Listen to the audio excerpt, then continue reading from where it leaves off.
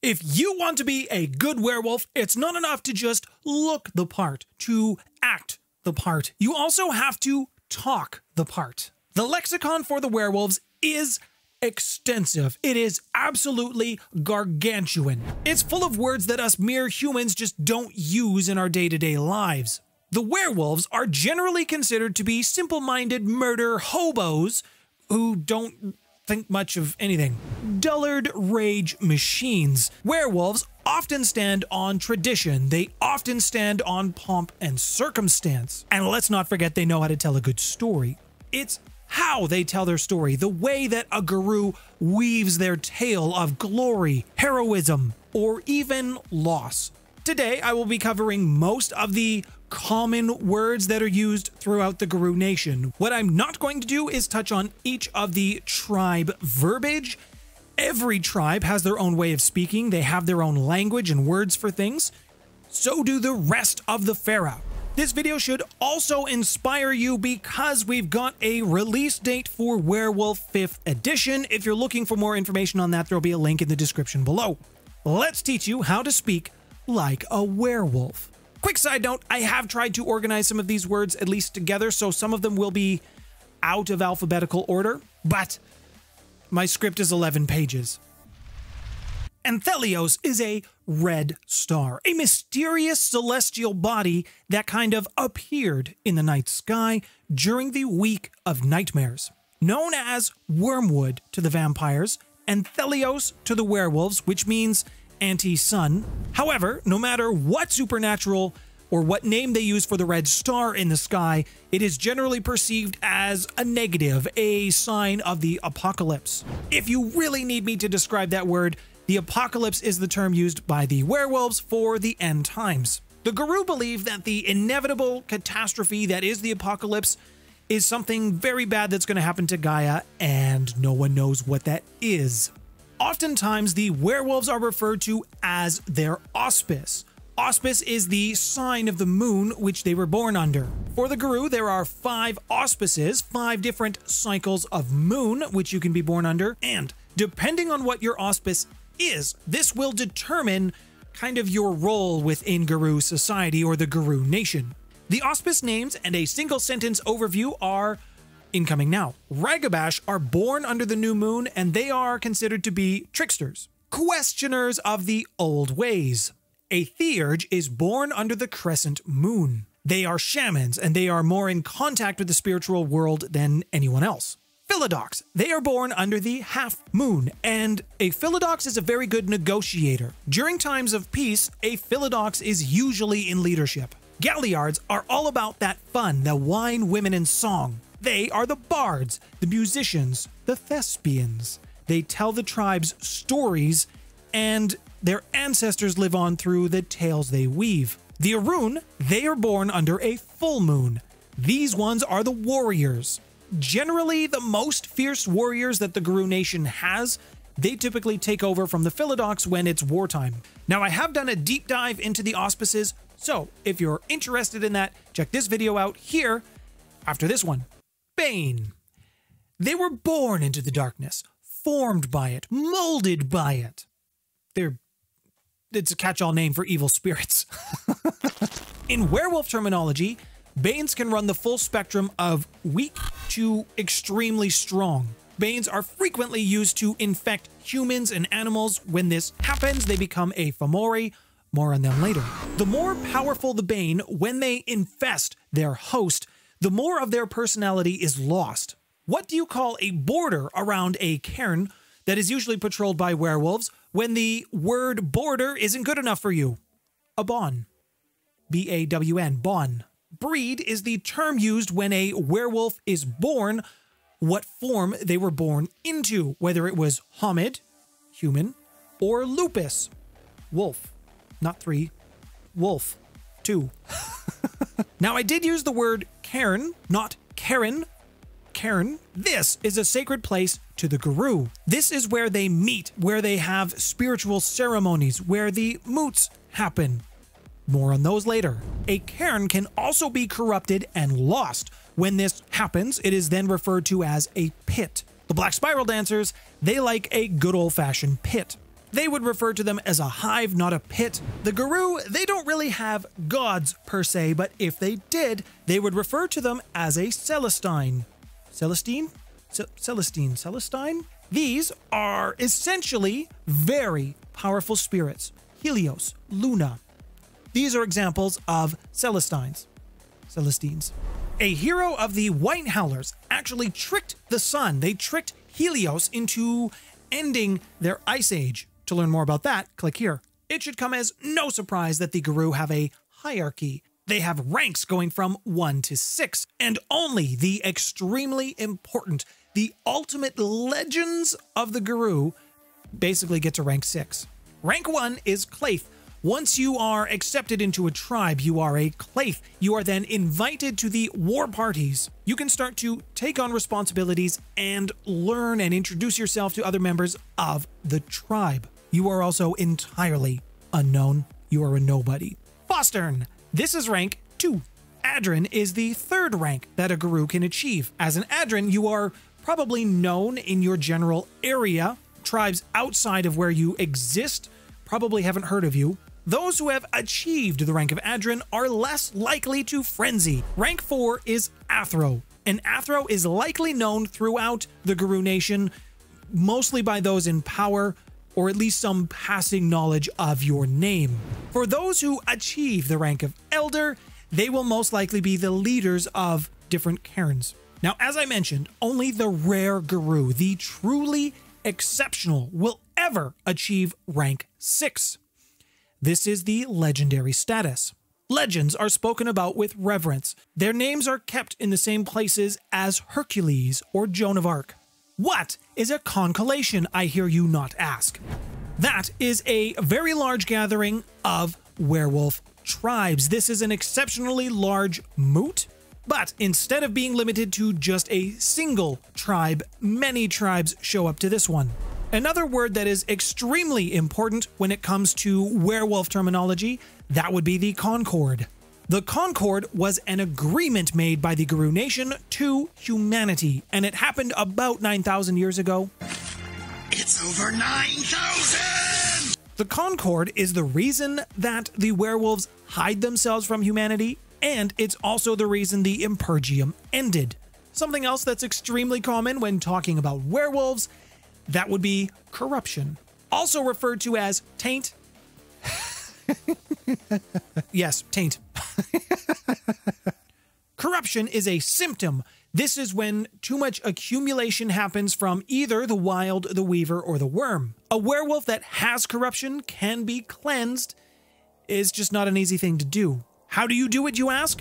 They basically have to go to Erebus and take a dip, whether they choose to do that themselves or someone pushes them in the molten silver river. Erebus is kind of like Garou Hell. Did you know that all werewolves have 5 forms that they can assume? This is not necessarily true of all changing breeds. Some have less, but for the Garou, it is 5. There is Homid, Galabro, Chrinos, Hispo, and Lupus. Homid, it's basic. In my case, it's this pink skin flesh meat suit. Galabro is a little bit like Mr. Hyde from Jekyll and Hyde.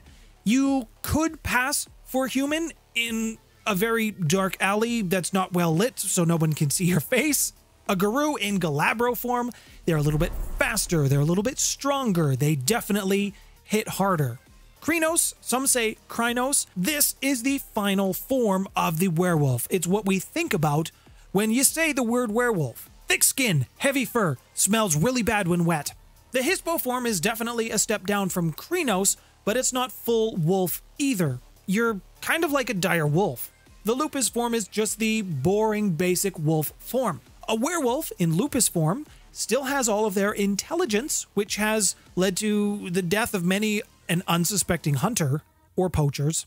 Now, some of the werewolf forms, they can incite something called delirium. This is very important. It only affects humans, those who are unaware of the existence of supernaturals. Delirium is essentially the fight or flight instinct. Only you have to dial that fight or flight instinct up to 11. The Garou have many terms for many things inside of the spiritual world, the Umbral Realms. I'm going to try to cover many of these now. However, if I could ask you to do something that would help lift my own spirits, and what would that be? Well, if you could please hit that like button to let me know that you're enjoying the video today, that would be fantastic. And if you want to see more werewolf lore, more werewolf content from myself, then please hit subscribe with the bell notification, and you can get all of this. Alright kids, the first term that we're going to learn about the spirit world is Anchorhead. An Anchorhead is a gate between the spirit world and the deep umbral realms. These are very dangerous places. You should not go there because they are often guarded by very powerful spirits. Speaking of spirits, if you are to ask a spirit for a blessing, a favor, anything really, you better have a Chiminage. A Chiminage is a ritual payment for a spirit for services rendered, favors asked, gifts learned.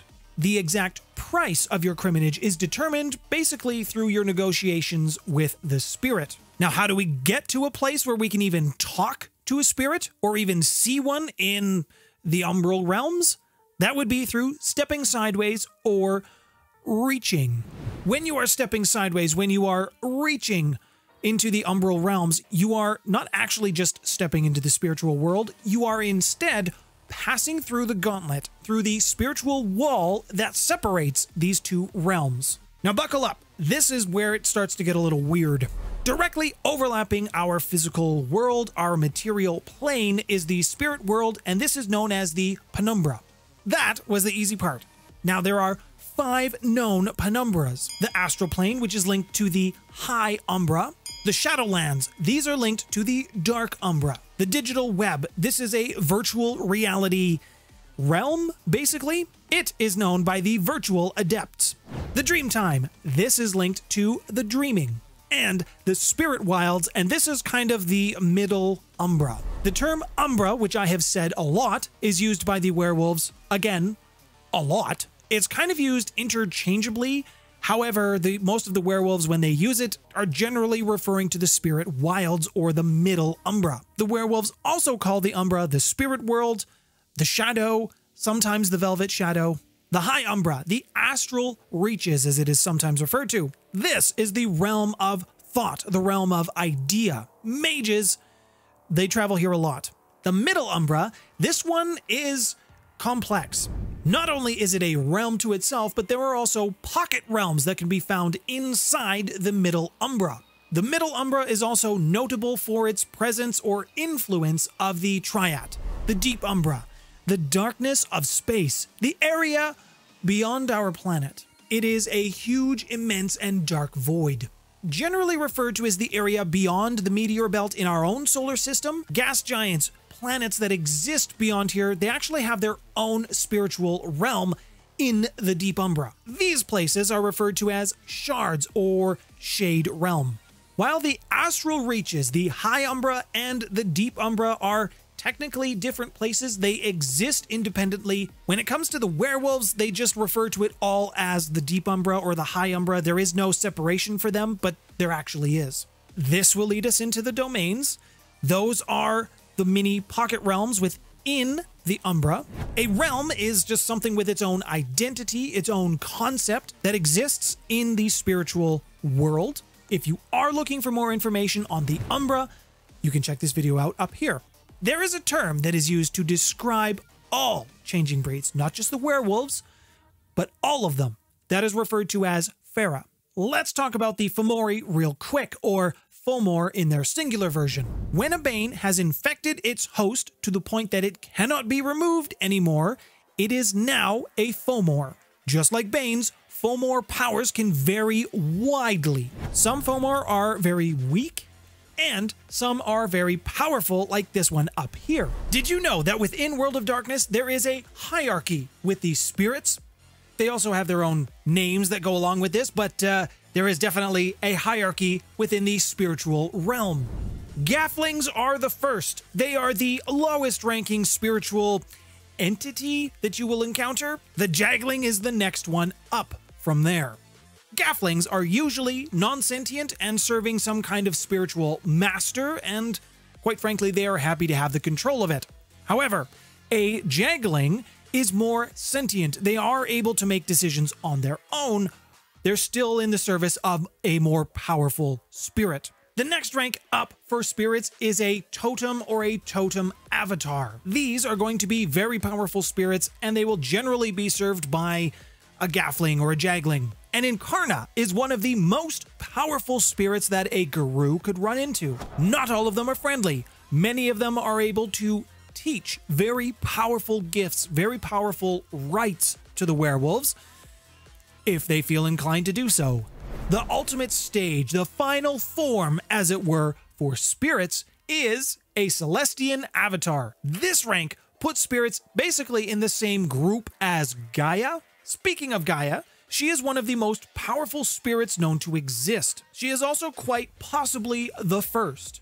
She is credited with creating the Garou, for better or worse on that one. The Garou often think of Gaia as the cosmos, with the Earth being her most important place. There is a name that the werewolves use for themselves. I have said it many times before, and I will continue to say it many times in the future. This name is the Garou Nation. Did you know that the werewolves, murderous war machines, can actually fall into depression? This is called Hirano. While depression is an accurate depiction of what Hirano is, it's more serious. It is deeper and much more of a problem when it comes to the werewolves. The Garou, in prehistoric times, they did a purge, a culling of humanity. This was called the Impergium. It is the reason that we fear the dark.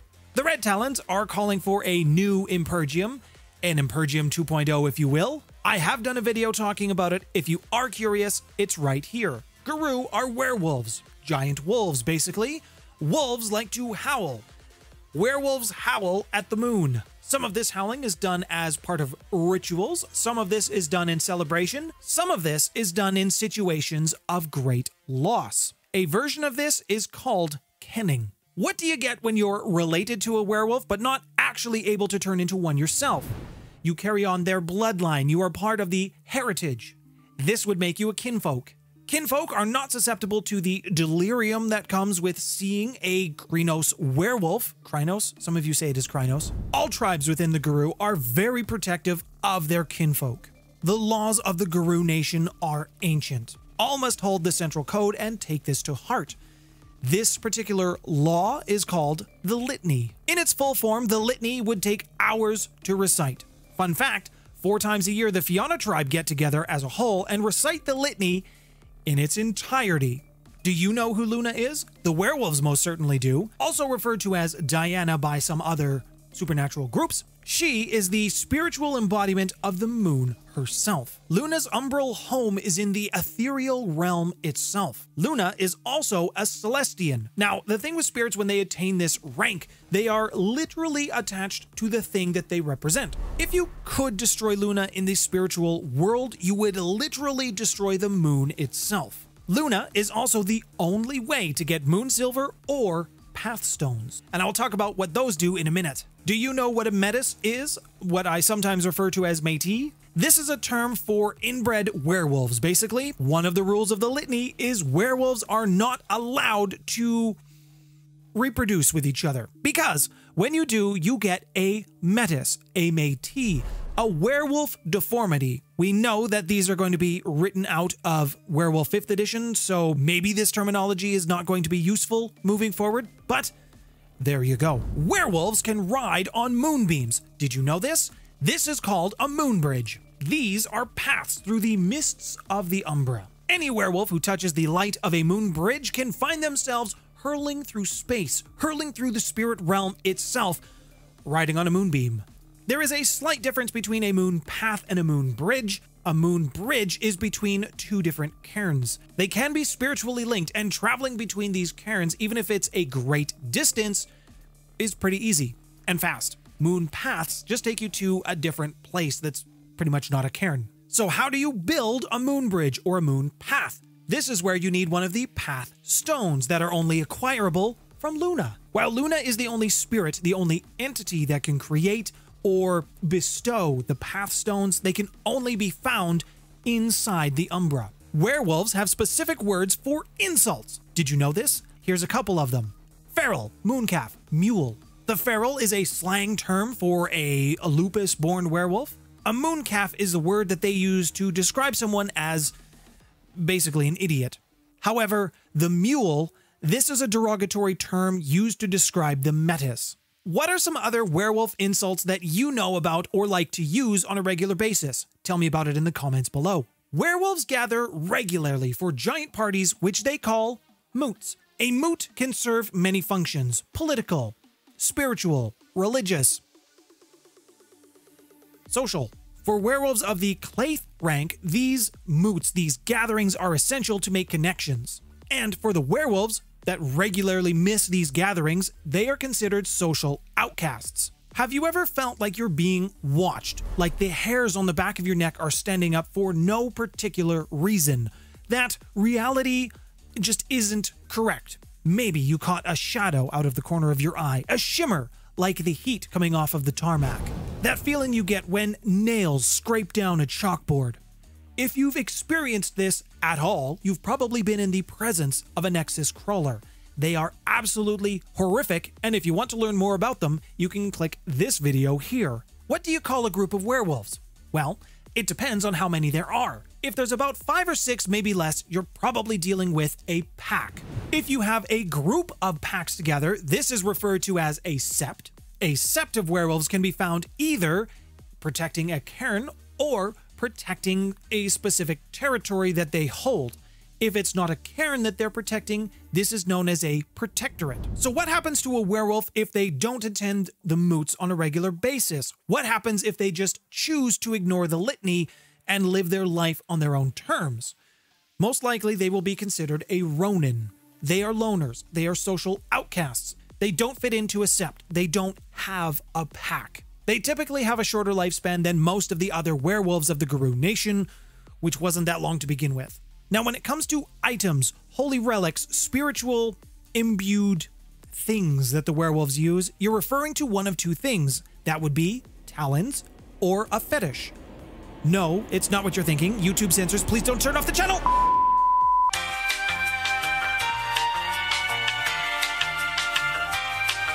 Fetishes for werewolves are holy relics. They take a very long time to imbue, to harness a spirit inside of whatever it is. They are also quite rare. Now, in contrast, you have the talon. This is something that's relatively easy to use, easier to acquire. However, it's pretty much only guaranteed one use. Spiritually, totems are very important for the pack, for a sept, and even for the cairn. The totem is a fundamentally binding aspect, especially when we're talking about packs. It's even possible to have a totem on an individual level. When it comes to werewolf cosmology, the triad is basically everything. The triad, when it comes to the Garou, at least in terms of what they believe, they are responsible for creation, for preservation, and ultimately destruction. Unbridled creation, order, and continuation of life, and the end and destruction of that life, a natural cycle. The triad is made up of 3 parts: the wild, the weaver, and the worm, creation, order, and destruction. Now, in werewolf cosmology, the weaver got very upset with the worm destroying its fun toys. It didn't like that very much, so it bound the worm so it couldn't destroy its things anymore. The worm went crazy and started to destroy everything instead of just finishing the cycle of life. But if you are interested in learning more about the triad and going a great deal of detail on these, you can click this video here. I have spoken a little bit about the tribes, but a Garou who is born is not necessarily associated to the tribe that they were born to. Now, a tribe, when it comes to the werewolves, these are essentially the same as clans for vampires. There are the Black Furies, Children of Gaia, the Fianna, to name a few. The tribes are also going to be getting a refresh when Werewolf 5th edition comes out. The Veil is a poetic term for the false assumption that supernaturals don't exist. The Delirium also helps reinforce this. The Veil was formally instituted 9,000 years ago, yes, over 9,000 years ago, with the Concord that ended the Impergium. For all of the traditions that the werewolves have, and there are a lot of them, Many of the Garou just simply referred to them as the Ways because trying to name specific ones it's just too hard. It would be very common for elders to say something like this to new initiates, to Cliaths. New Garou, make sure you follow the Ways. Or, I know the ways. Do you know what a wormhole is? And no, I'm not talking about the black thing in space. A wormhole is a place that has been spiritually defiled by the worm. It is basically a place of great corruption, something that's even more corrupted than a pit. What's your favorite werewolf word? One that I've either talked about or one that I haven't said yet. I have talked at great length about many words that the werewolves use, but this is by no means an exhaustive list. I would suggest clicking on this video here to learn more about the werewolf tribes. Thank you to all of my patrons for continuing to support me and the channel. This is likely going to be the last recording in this particular space until I get my studio set up. Thank you again, everyone, for your patience. This has been a very long video for myself. I hope this does well. My name's Nathaniel. Thanks for stopping by, everyone.